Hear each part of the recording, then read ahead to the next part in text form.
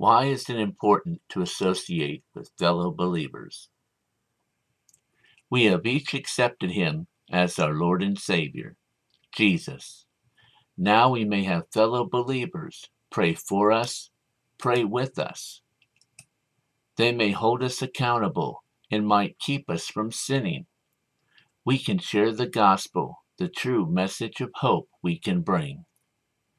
We can honestly learn with each other, learn from each other, by sharing what Jesus puts upon our hearts with each other.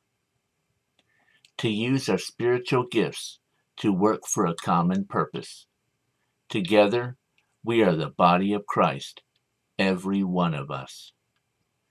Jesus told us to associate with fellow believers, to come to him anytime, day or night, for truth-filled answers, and to go to the lost, those who have yet to receive Jesus, sinners like us who yearn to hear the truth about Christ Jesus. Yet to be believers, Christ has put upon their hearts to hear.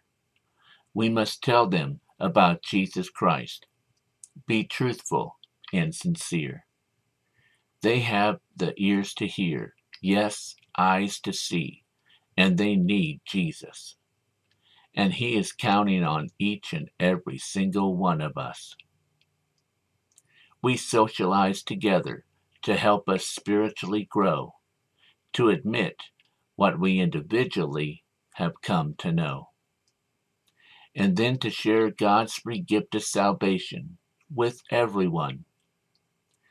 Jesus Christ paid the debt for our sin. He is God's only Son. Fellow believers, come, rejoice, lift up the name of Jesus. Christ is alive and resides in each and every one of us. We are to go and make disciples. Does this sound familiar? To share the gospel that Jesus Christ is our only answer. We are the body of Christ. The bride yearns for her groom's return.